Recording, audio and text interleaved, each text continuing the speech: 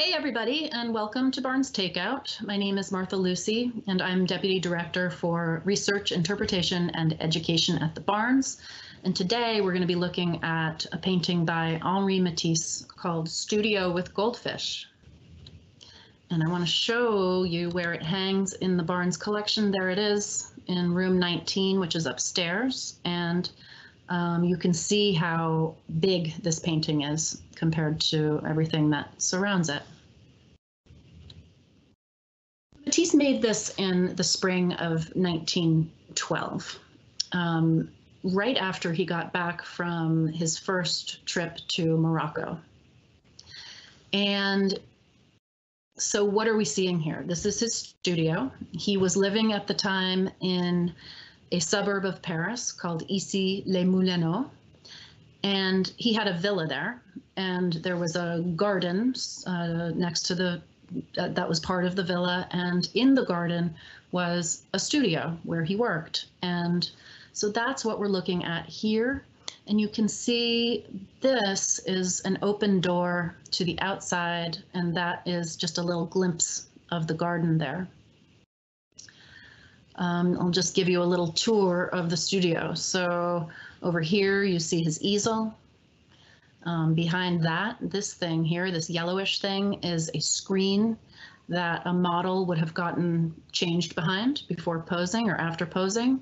And there's a robe for the model hanging over it. There are paintings on the wall that are Matisse's own paintings. And he frequently did this. He included his own work in his paintings over and over again. On the table are several objects that he would have used probably when painting a still life. So some flowers and a bowl with goldfish. And this, which is also a work by Matisse, something he had made about 6 years earlier. It was a bronze sculpture that he made in 1906. So something that's interesting to think about when you're looking at paintings by Matisse, where he's including works that he had already made, is the way that he transforms those works when he kind of repaints them. And it's especially striking with the sculpture, because the bronze sculpture is bronze in color, and here he sort of does away with that and paints the sculpture in this kind of pinkish tone. And he also does all of these kind of abstractions to the figure's limbs. And I'll show you a close-up of this in a minute, but you can see how he kind of obliterates the feet here. In the actual sculpture, those feet are perfectly present. And he does the same to the hand over here. So this was, there was a long tradition of artists painting their own studio.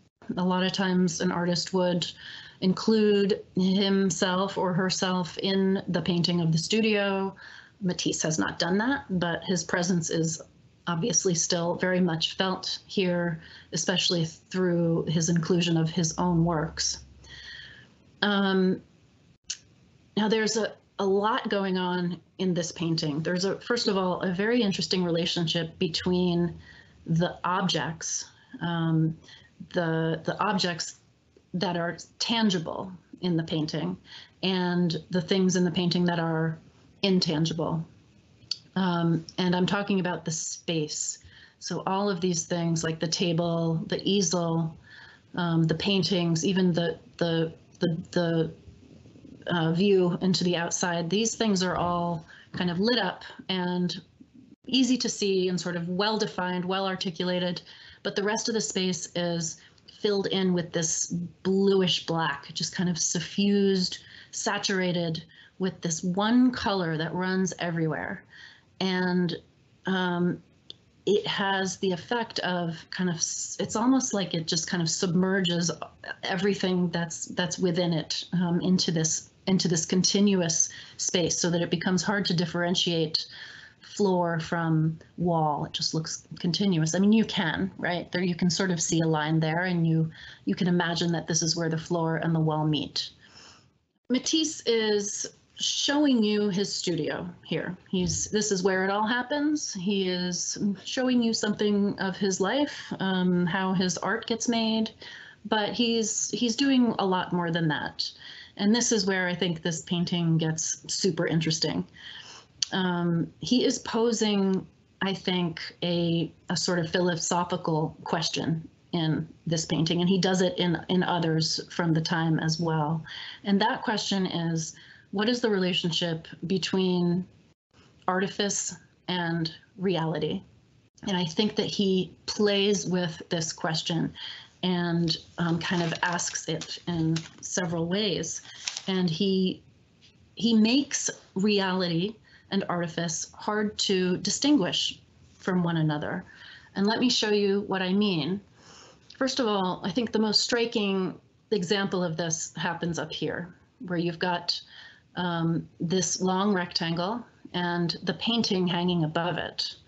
Now, this long rectangle is meant to represent the view to the outside, but here it really reads more like a painting. Like, you look at it and think, I mean, you might, when you first look at this painting, think that it's two paintings kind of hanging one on top of each, a long vertical painting here. And he really, I think, the reason that it reads that way is, first of all, it has the same dimensions as the painting hanging above it. It's sort of lit up the same way that the painting hanging above it is lit up. But also, there's not that light that kind of pours into the room and that lights up sort of, the floor around it the way that you would expect if this were a view to the outside. There's also, in this kind of play between reality and artifice, it happens here as well with this. You've got cut flowers, so a sort of example, these are real flowers, but there's artifice in the fact that they are now cut and put into a vase versus the sort of real nature outside. And then you've also got the play between the woman, who is not present here, the model, but she is alluded to through this robe. So the actual model and the painting of a model, or the sculpture of a model. So he does this over and over again.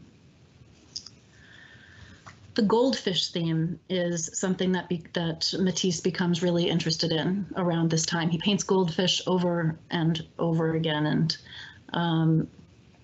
I think on the one hand, it allowed him to do interesting things with color. You can tell that he is loving the orange against the blue here. But more than that, he had become interested in goldfish when he went to Morocco, because he had seen that goldfish were something of like a kind of object of contemplation in that culture. And so he includes them over and over in his paintings going forward after 1912. So that's one of the kind of traces of Morocco in this work. Another one is up here. This is we know specifically what this painting is. It's a portrait of a woman that he painted while he was in Morocco.